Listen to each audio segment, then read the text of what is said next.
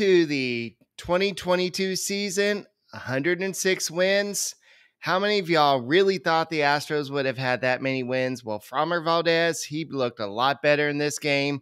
And you had Kyle Tucker leaving in the second inning. If this was in the middle of the season, everybody would be panicking. But this was an instance where we knew that he was just going to get the recognition from the fans. And this was definitely a game where Dusty Baker was doing some cute stuff, including having Phil Maton face his brother, Nick Maton. So we'll talk about this, and Brett will be here soon, and we'll talk about playoff matchups on this edition of the Locked On Astros podcast.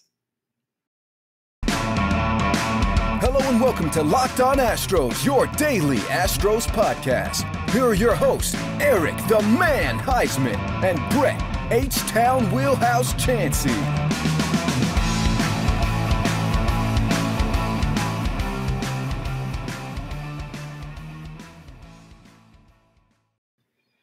We are Locked On Houston Astros, and we hope that you join us for a daily Locked On Astros podcast. My name is Eric Huysman. You can find me on Twitter at Eric Talk Stros. Find the show at Locked On Astros, your team every day. My partner, Brett, he's running a little bit late, but he'll be joining us shortly. You can find him at H-Town Wheelhouse, and he is always Stros, always positive, something like that. So thank you for making the Locked On Astros podcast your first listen every day. If it's on YouTube, make sure you go and subscribe to us. We're going to do some awesome, we may do some watch parties. We'll be doing something at Hooters for Game 3, which is going to be the first away game for the Astros. And then we're also going to be doing some after, once we figure out who we're going to be playing with, we're going to be getting together with the hosts of the other teams to do some smack talking after each postseason game. So definitely there's going to be some interesting ideas that we're going to be doing, mostly only on YouTube. So make sure you go ahead and subscribe to us on YouTube and make us your first listen on Apple, Odyssey, Spotify, wherever you listen to your podcast. Check us out. So guys, 106 wins. Doesn't that seem so nice? I know they fell short of their 2019 107 wins, but who cares? They finished the season healthy. They finished the season on a good note. And Framber Valdez, he looked a little rough in his last couple appearances, but he looked great tonight. He looked like he had 10 strikeouts in 5 innings, and he probably could have gone deeper into the game, but this was just a tune-up for his next start, which will be an ALDS. So yes, this was a great series overall for the Astros. Yes, they did lose the first game of the series, but that's fine. I think the Phillies had really game plan for what they wanted to do in that series game. They wanted to clinch the playoffs for the first time since 2011. So they came out with a game plan to win. And then they're like, okay, whatever happens, happens. And then the Astros pitching, they took over, and the offense scored just enough runs to get the job done. And that's what happened today's game. Like I mentioned in the opening, they took out Kyle Tucker early. And it was probably a good thing because Chas McCormick came in and was 3 for 3 in this game with the RBI, 1-run score. You have Ledmus Diaz. He played a lot. He got a hit as well. Alvarez got 2 hits himself. Bregman got a hit. Yuli Gurriel got a hit as well. In fact, I believe that he was supposed to originally be a first baseman, but then before the game, they switched him and put Mancini at first base. That way, Yuli can get some time off his feet from playing first base. So Jake Myers is looking pretty good. He got another hit today. So he's looking pretty good in his second stint back with the Astros, and we'll talk a little bit about him in a little bit. But one outside of Framber Valdez, just looking at what Christian Vasquez did today, he finally got that big home run that Astros fans have been waiting for since he joined the Astros. And it was it was above the Crawford boxes. So it wasn't a Crawford box special, but it was sweet. He pulled his hands in, and then he just kind of swung towards the Crawford boxes and hit one. I think he hit one of the signs, or just right below the signs. But that if he's getting hot right before the playoffs, and if he's going to do that in playoffs, then yeah, it's definitely going to put some pressure on Dusty Baker to play him a little bit more than Martin Maldonado.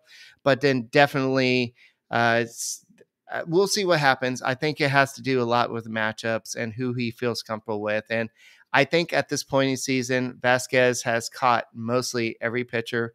So you can't say, well, I don't feel comfortable throwing Vasquez out there because he hasn't caught pitcher A, pitcher B. I think that this is definitely a situation. So 106 wins, guys. This is a great team. Yes, it does have some holes in the offense. Center field, you have three guys going for one position. You have Dubon, you have Chas McCormick, but he's probably going to be playing a lot of left field unless you're going to be putting Alvarez out there. And then you also have Jake Myers, who's going to be getting some playing time. Then you have David Hensley, who got a triple today. He could be forcing his way onto the playoff roster as well.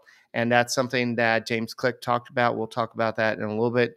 But nobody has really taken over the center field position. You would like Jake Myers to do that because he plays great defense. So far in his second stint, he's looked a little bit better than he did the first stint. But overall, I know Dubon, Dusty Baker likes his arm. He is Justin Verlander's personal center fielder, even though in this last game, I believe it was somebody else. It was Jake Myers or Chas McCormick. I can't remember who it was. But Dubon is another option. But then who knows? Nobody's really taken that by the horns and just been like, you know what? I'm the center fielder. But Chas McCormick, it looks like he's looking for an everyday role in the playoffs, and he's been doing pretty good recently.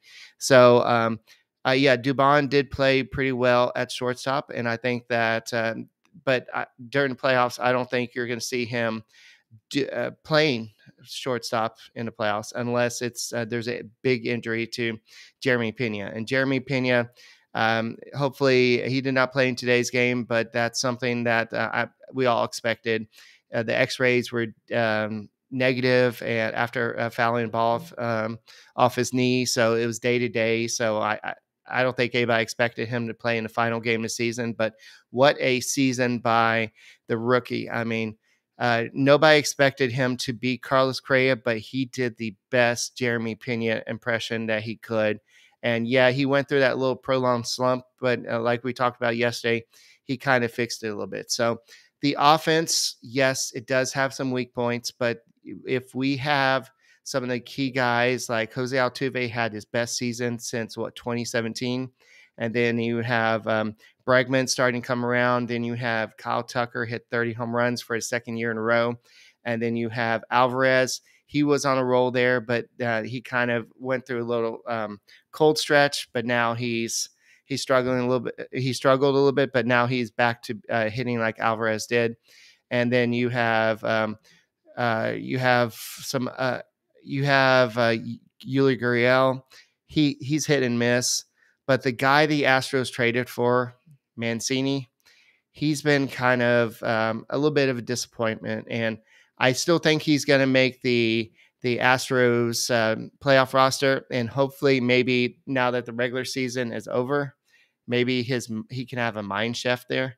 But overall, I just think that looking at the playoff roster, I think the Astros are pretty much set. We'll talk about this when Brett gets here, but I'm excited about this. I'm just looking at it like, okay, well, who are the Astros going to face? And it's kind of like making me think about, well, if you had to bet on who you're going to face, who would you bet on? I mean, there's a lot of people that are like, well, I'd rather face the Mariners. I'd rather face the Blue Jays, but who would you bet on? So betonline.net is your number one source for all football and betting info this season. Find all the latest player development, team matchups, news, and podcasts, and in-depth articles and analysis on every game you can find. And as always, BetOnline remains your continued source for all your sports wagering information, with live betting and up-to-minute scores for every sport out there. The fastest and easiest way to check in all your favorite games and events, including MLB, MMA, boxing, and golf. Head to betonline.net or use your MLB device to learn more. Who's going to win MVP this year? Is it going to be Shohei Ohtani or Mr. 62 himself, Aaron Judge? I don't know if anybody knows at this point who's going to win the World Series. Right now, the Dodgers are favored over the Astros, according to BetOnline. but that could change because the Astros, I think I think the teams compare pretty well, but I would go with some of the Astros pitching, but the Dodgers hitting may have a little bit edge over that. So go to Bet Online and get all your sports betting needs. Bet Online, it's where the game starts. And Brett, do you want to talk to us a little bit about Simple Seats?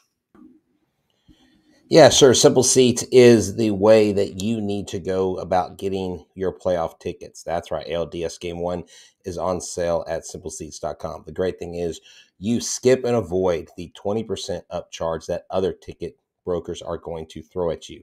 You also have zone seating prices, and it's not just Astros. It's Texans, Texas A&M, U of H, UT, so much more, and even comedy shows. I mean, you've got entertainment in Houston. They've got the tickets. It's really cool. I've been using them since 2021, and I think that it is the best choice to get tickets on the market. That is not through the Astros. They've sold out, so you go check it out. ALDS Game 1 tickets at simpleseats.com. Use the promo code LOCKEDON10 to get $10 off your first order of $50 or more. Simple Seats, no prices, no extra charges, low prices, everything you want at simpleseats.com. Wow, I almost threw it to they're giving away free tickets. That's not what I meant, folks. So, hey, you know what? There's nothing like, I told Eric I was going to be late tonight, and what does he do? He kicks me into a live read. That's what I get. That's my punishment. That's Yes. okay. I was watching my son drain threes at practice. That was really cool, and got to watch a scrimmage of Springs and Friendswood tonight. That was fun as well. Dude, 106 wins, man. What a way to end the season. And I don't know if you talked about this, but I'm just going to say this, and then I'll let you continue where you were. Ryan Stanek, friend of the show, basically became the all-time lowest ERA for a season for a relief pitcher. He's been a guest on our show. Hopefully we can have him back soon. But Thursday night, folks, tomorrow night, we got MT Sports, Matt Thomas from Sports Talk 790, going to join the show at 8:30. So, Eric, take it away. Back to your. I don't know where you were. I just kind of came in hot there. Go ahead.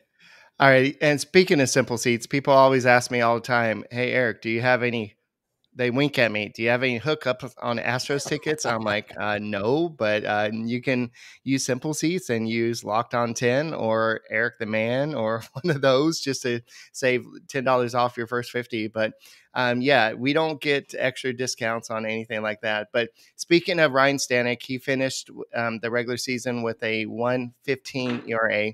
It's the lowest by a reliever in Astros franchise history. The record of 150 was previously set by Will Harris in 2019. Also, breaking news today is that Framber Valdez topped Garrett Cole in terms of inning pitched this season. So he is now the AL innings pitched leader. So that was impressive of itself there. So the Astros have a lot of great pitching, great overall. Like Framber Valdez finished the season with 201.1 innings pitched, 194 strikeouts, 17 wins, 6 losses, a 2.82 ERA. In a normal season, he would probably be one of the top candidates for Cy Young. But when you have Justin Verlander, who almost had one of the lowest ERA from a starter in MLB history, it's hard to really get into a conversation. Then you have Dylan Cease, Alex Manoah. You got a whole bunch of guys out there, Shane McClanahan. It's kind of hard to creep in that little group there. But Framber Valdez and his quality start streak, they really got there. And apparently all the Astros players who are wearing the Framber Valdez quality start tour in the locker room today. So that was pretty impressive that the whole team was kind of backing their guy. And you know what? Remember, Valdez had 2 kind of bad starts in a row. He pitched well today. And so maybe that was the clubhouse's way of saying, hey, Framber, you got this. Let's get our head back in game and let's focus on getting back in a W column. Yeah, that's right. Framber Valdez, the lights out, kind of a lights out performance, and literally lights out in the stadium at the same time. So it was one of those weird things that I just, sorry, I'm a little frazzled. Hold on one second. I got to take a break. I'll be Okay, right that's back. fine. All right. So Brian Abreu, once again, he did really good there. He pitched again today. He has 1.94 ERA. Stanek, of course, pitched good today. Then Montero had to come in and clean up Dusty Baker trying to be cute. And I appreciate this. And I know if Phil Miton didn't hit the guy in front of him, it wouldn't have been a big deal, but you had brother against brother. You had Phil versus Nick, and it was actually a cool story. You had both dugouts on the railing, like, okay, what's going to happen? And it was actually a cool moment. And then Phil threw a slider on the first pitch, and everybody's like, the Astros dugouts, like, oh, he threw a slider and everything, because you expected a fastball in that situation. And then from there, it just became a epic battle between two brothers that have never faced each other. They're 4 years apart, so they've never faced each other in high school, in college, anything like that. So definitely, it was a cool situation. I know that Nick ended up getting a hit in that situation, and for the one of the first times this year, we saw a little grin from Phil. I mean, Nick after the game said, yeah, I didn't really make eye contact with him, because if I made eye contact with him, then I would definitely have broken out laughing or something like that and lost my composure or anything.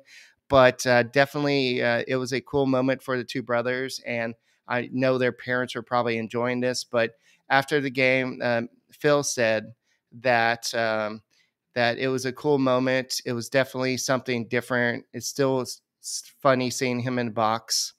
It was good at bat, put some good swings on the ball. He's 1-for-1 off of me. Hope it happens again in the future so I can level the playing field. Because he doesn't like the fact that his brother got hit off of him. Now this is going to be a topic on Thanksgiving for like this year and Christmas and any other family get together. Hey, Phil, do you remember that time I got a hit off of you in a Major League Baseball game? Well, I do. And that was pretty awesome. So, but the Phillies were smart enough to say, hey, we want the ball.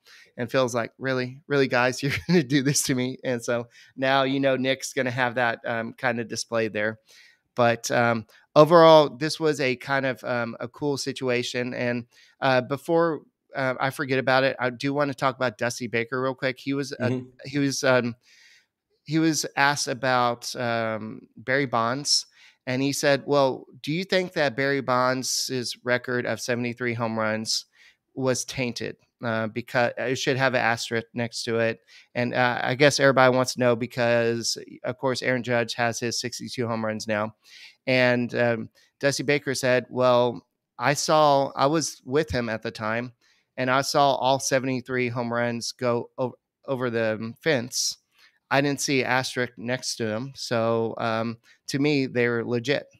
So that's just his opinion. And I've seen a lot of writers going back and forth, like saying, well, should Aaron Judge be the new home run king because he did it clean versus all the guys who were roided up and did it like that. So that's something that we can talk about more in the off season. But that was kind of a interesting quote by Dusty Baker there. Yeah, I mean, someone like Dusty Baker's not going to throw Barry Bonds under the bus. I think he knows what the public opinion is out on Barry Bonds, and I've always said it ever since all this stuff came out. Number one, Barry Bonds was an all-star, one of the greatest hitters to ever play the game, one of the greatest outfielders to ever play the game before the steroid era. Number two, in the steroid era, the pitchers and the hitters were both using steroids. So it was pretty much an even playing field. They were both getting injured at a record clip because of the steroid use, because of the lack of rest their bodies were getting. And they were doing things that they would normally do without the enhancement of a performance drug, like a performance enhancing drug, HGH, steroids, whatever they were taking. So at the end of the day, one of the biggest mistakes that Barry Bonds made was honestly not taking steroids. It was the way that he treated the media throughout his entire career. And that's why a lot of the media didn't like him. He snubbed a lot of people. He had his own place in the locker room. He would go on the road, have his own floor. He would have his own spot in the plane. So he pretty much carted himself off and became someone who was not friendly, not only to his teammates, but to the media. So when this came out, the media was like, you know what? You haven't been friendly to us, so we're not going to give you any slack. Andy Pettit, you never really hear associated with steroids, even though he admitted to it, said he took it as recovery and admitted it. And I think it goes a long way when a player admits what they did and going forward. Like Fernando Tatis, I don't think he'll be affected by this negatively. If he comes back clean and performs the way he can perform, or we know he can perform, and we know he's not on PEDs, then I think his name is cleared. Now, he made a crappy excuse in the beginning, but he's going to serve a suspension and he's going to move on. Barry Bonds is the home run champion until Major League Baseball says he's not. You know, if we're going to put an asterisk by Barry Bonds, and we need to put an asterisk by the last couple Yankees World Championships, because they had 12 to 24 players or whatever that were freaking using roids on those teams. And it's like, where does it stop? You know, What how about do we the know who is Dodgers cheating with? 2020 World Series? Yeah, I mean, no, I'm just saying, like you can nitpick and everything. The bottom line is it's in the record books. The bottom line is it is one of those things where it's happened in the past and it's gone. Right. And he was hitting home runs before that. Aaron Judge is clean. Aaron Judge has never tested positive for steroids. Now, if he comes up PED test positive next month, then forget it, right? But who cares? Thoughts by Dusty. All right. This is probably going to be the shortest thoughts by Dusty ever. Asked about what he said to the team after the win. This is what he said. Just win. So that's his message. So what do you have to say before the team goes to the playoffs? Just win. So Dusty Baker on Framber Valdez, he said he pitched great all year. Dusty Baker on Ryan Stanek, he had an outstanding season. And Dusty Baker was also walking around the Astros clubhouse, hugging all his players after the 162nd game of the season. So Dusty Baker is definitely a player's manager there. So yes, I'm excited to see what happens in the ALDS. Now, we need to switch our focus. Before I do, Justin Verlander becomes the second oldest pitcher in MLB history to finish the season with an ERA below 180. And the other person was Cy Young himself. So that was something that's pretty interesting. That's amazing. Today was supposed to be Alex Bregman Day. Every day on October 5th, he had a home run for the past, 5 years or something, or 4 years. He hit a home run. It was always during the playoffs, but of course this wasn't a playoff game, so he didn't hit a home run in this game. So maybe just because it wasn't a playoff game, it didn't mean anything. But he was one of the guys that wanted to stay in the game the whole time. But overall, I think that the Astros just really played great baseball. Kyle Tucker, he did great. 30 home runs, 25 stolen bases, 107 RBIs. He played in career high 150 games. Can't say enough for him. I know I mentioned it earlier. Dusty Baker had a classy move, taking him out in the second inning, basically just to get the fans to give him a little bit of applause and credit and everything. But that was just kind of weird, taking him out quite that early. But I think that's just something Dusty Baker did. So Altuve probably had his best season since 2017. He had 28 home runs, 103 runs scored, and he had a slash line of 300, 387, 533 with an OPS of 920. He had 18 stolen bases, which is something that I think a lot of Astros fans didn't think we would see anymore after his knee issues. So he did good. And so just remember that prior to the season, Altuve had 13 bases combined since 2018. So that's it. I didn't think that stolen bases was something that was a part of his repertoire anymore. But I think that Altuve is probably the MVP of this team. I know for a while there, Alvarez was the MVP, but he kind of slowed down a little bit. But just looking at the overall season, Altuve's got to be the MVP. Yeah, Altuve, I think I can't disagree with that because he has been consistent all year. He We know he's struggled at times. We know the past couple of years he's had kind of his ups and downs. But he is the same hitter he was prior to 2017. This rookie that came up and hit the scene on 2011 has more hits in Major League Baseball, Eric, since he came into the major leagues. And he has been the model of consistency, unlike any other. I mean, we haven't seen a hitter this consistent in a long, long time. And Jose Altuve still, Eric, I believe, has a good 4 or 5 years. I mean, I know that's kind of pushing a little bit, but if he stays healthy and you get someone like, man, next year, dude, David Hensley's going to come on this team and he's going to make some statements and he's may become your utility guy. And he's a guy that could give someone like Jose Altuve a rest at second base because he's a very good bat. He's got a very good glove. But Jose Altuve, if we were voting today, would get my vote for MVP. Now, had Jordan not gone through a slump and stayed more consistent, I think Jordan would have possibly got it, but Jose Altuve absolutely deserves it. Outside of his base running, he's the best baseball player on this team right now. Yeah. So Click kind of had some comments before today's game about the playoff roster, and he didn't really confirm that they're going to go with 12 pitchers, but what he said was, is that extra bench player more valuable to you than another pitcher?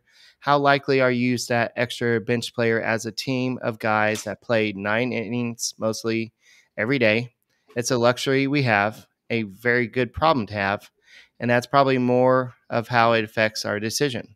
So why have all those guys that can pinch hit when you might need that extra pitcher? That's kind of what I've been saying. And also it depends on who you have on the roster, the matchups. Like you have the Blue Jays versus the Mariners.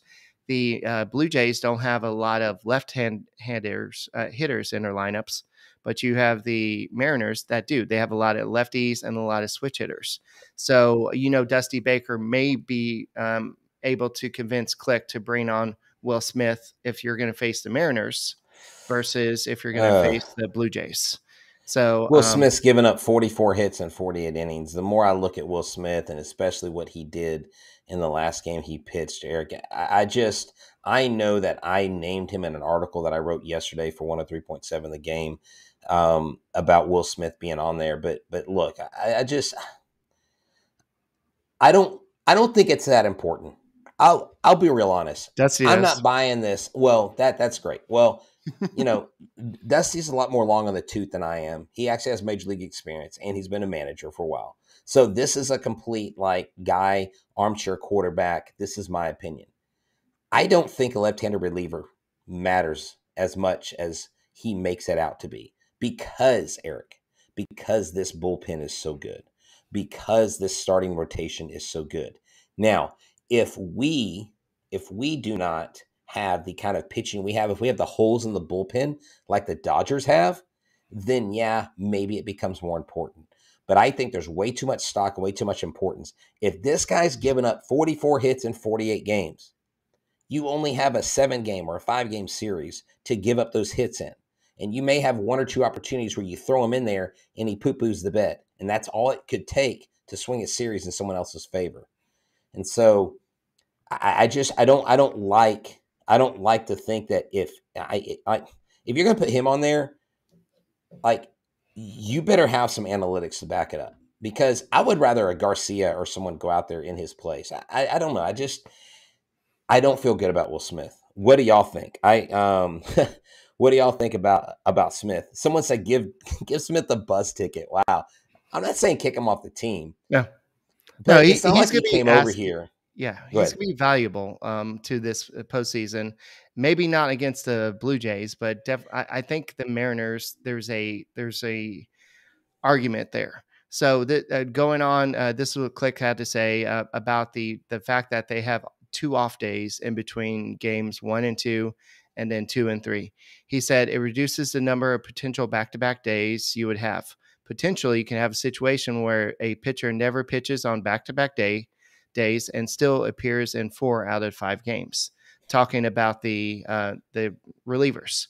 So technically, you can use most of the relievers in all of the games. So you don't need to carry 13 pitchers is what he's trying to say there.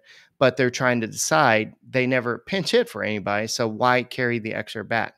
Now, the other thing they have to talk about is, well, they like to carry the third catcher. They don't really have a third catcher right now. You have Christian Vasquez and you have Martin Maldonado. Those guys are pretty much would be starting catchers on most any other team. And this is what he had to say. I also think Yiner could be a important pinch hitter for us. It's something I talked to Mickey Story about what he's seen in AAA. He thinks the simplicity of his approach and his ability to put the bat on the ball makes him very attractive pinch hit option. It could be a situation where someone like that serves a hybrid role. But the problem is that when he was up here, Dusty Baker didn't play him that much, so he didn't get a lot of experience. I don't even know why Diaz is even a consideration. Like, over Hensley? Hensley actually hit the dang ball. Hensley actually can play more positions than Diaz. Hensley is a dude. This guy's 6'6", 6'7". He's an absolute specimen of an athlete. He can hit the ball. He can catch the ball. He can throw the ball. He can do it all. David Hensley, I think, deserves. I just don't see why we need a third catcher. I get it, but I guess they go with three catchers, Diaz is your guy. It's obviously not going to be Corey Lee this year.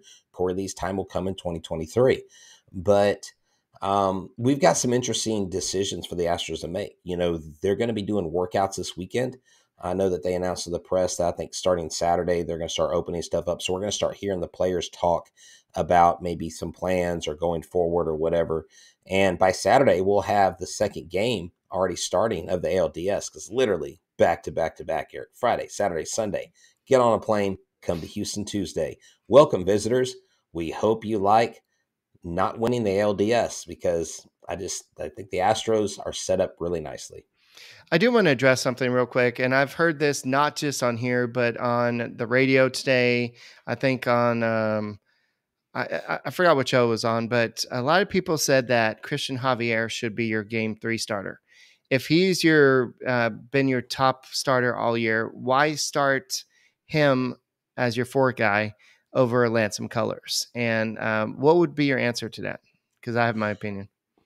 I think there is an argument to be made. Now, because Dusty Baker's old school and because Dusty Baker has a pecking order and veterans typically get, McCullers may trump that card because of his experience, right?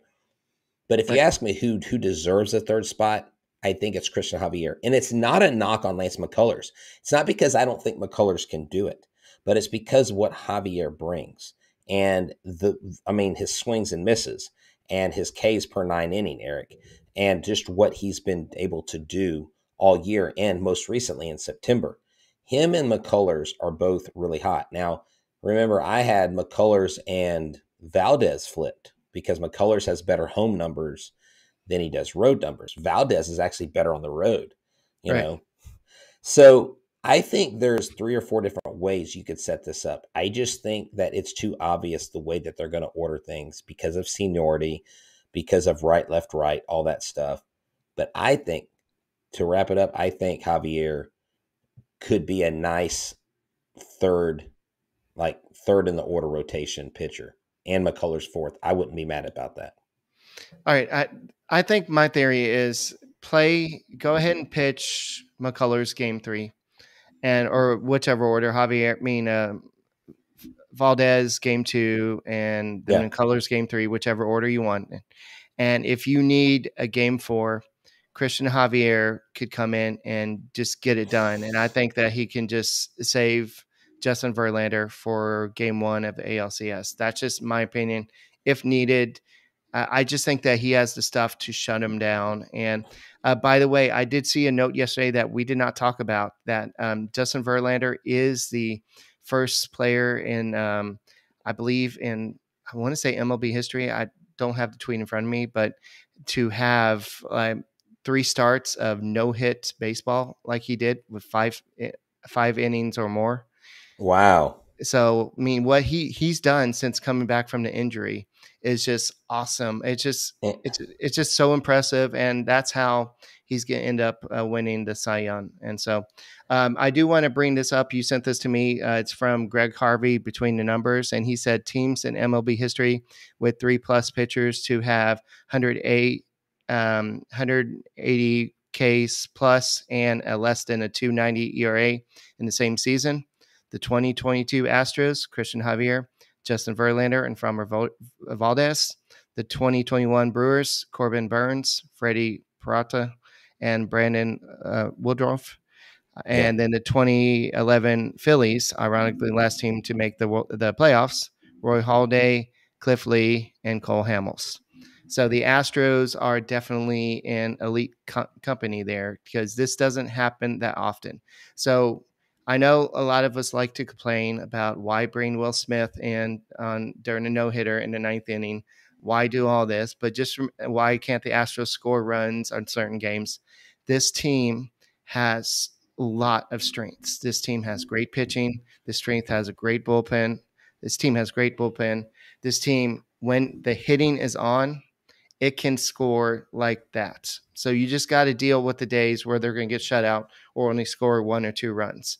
But when they're on, this team could be one of the best in baseball. So go and close this out. yeah. I'll close this out, and I'll just kind of close this out answering a question and then wrap it up. Mr. Wynn says, Brett and Eric, why would you want Framber? Why do you want Framber second starter over Javier? Well, number one, Framber's been the second starter all year, and so they're not going to change. They're not going to leapfrog a guy that's possibly a 4 starter to a 2 starter in the playoffs. It's just not going to happen, especially with what Framber's done all year Right. long. I just think watching the wild card games are going to be fun. I mean, you got a team like the Mets, 100-game winning team in the freaking wild card. Are you kidding me? The team that qualified above them, that won their division, had 8 less wins, or the team that's a higher seed has 8 less wins. It's crazy. Okay. These playoffs are going to be so fun. I can't wait. I want the ALDS between the Mariners and the Jays to go all 3 games. I want them to score like 10, 15 runs, both of them. I want them to act like it's home run derby. So when they come to Houston, they're completely exhausted and they can't even hit a baseball because they're so tired of playing baseball. Let's have a game 3 AL wild card go 25 innings. Let's just do it. 25 innings. Let's just make sure they're dead tired when they get here. And so the Astros can just stomp them in the ground and move on to the ALCS and play the Cleveland Guardians.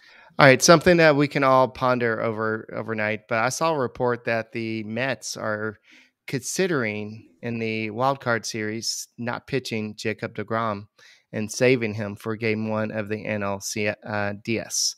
That would be very interesting to save your best pitcher there. So that's kind of risky, and so we'll see how it all plays out. But guys, that's all we got for this edition. The Astros have 106 wins. The Locked On Astros podcast will be here throughout the playoffs. My name is Eric Huysman. He is Brett H. Wheelhouse. We are the Locked On Astros podcast, and we'll be back tomorrow with Matt Thomas of Sports Talk 790 and Go Astros.